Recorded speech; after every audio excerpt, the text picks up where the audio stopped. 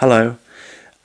You may be familiar with this challenge where you're given an infinite supply of water and you're given a 5 litre and a 3 litre container, and you must measure 4 litres exactly. And this challenge has been made famous by the Die Hard movie, and I've also got a video on my channel that actually shows how to solve this puzzle.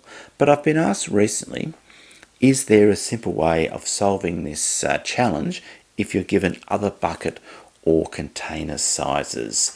And I can say that I've looked into it, and yes, there is a simple way of solving for this same sort of challenge, but for other different bucket or container sizes.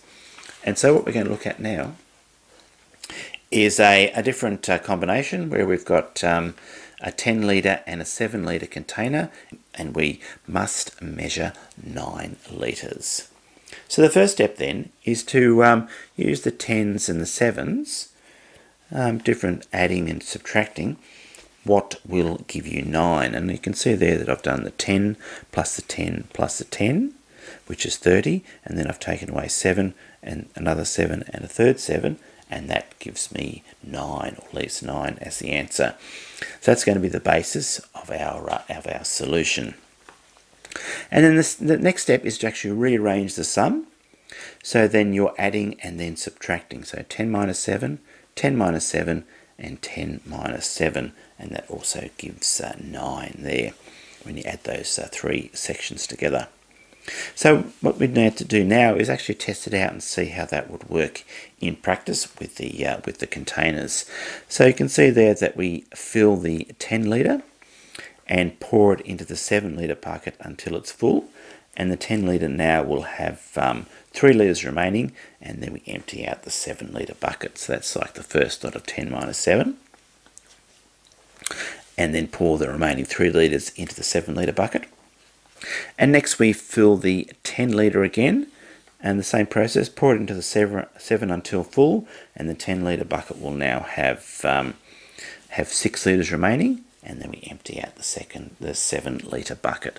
So that's like the same, once again, 10 minus 7, and then pour the remaining 6 litres into the 7 litre container, and then once again we fill up the 10 litre container, which is the plus 10, pour it into the 7 until it's full, and the 10 litre will now have 10 minus 7 minus 6, which is equals 9 litres remaining, which is that sort of third lot of 10 minus 7.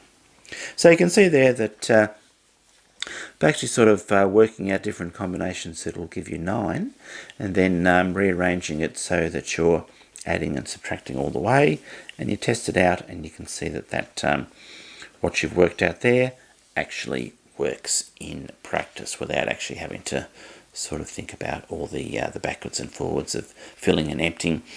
First of all, you do some quick calculations on paper first. And one thing also I was going to mention, that not all combinations have a solution. One that I was looking at before is if you've got a 6 litre and a 2 litre container, how would you measure 7 litres? And this combination of buckets is not possible to solve. No matter how many times you add 6 and take away 2, or adding 2 and taking away 6, or whatever you've got, you'll always end up with an even number, and it will never be 7. So there we go. So not all combinations of buckets and outcomes have a solution. Okay, well, I hope you've enjoyed this video. Thank you for watching, and goodbye for now.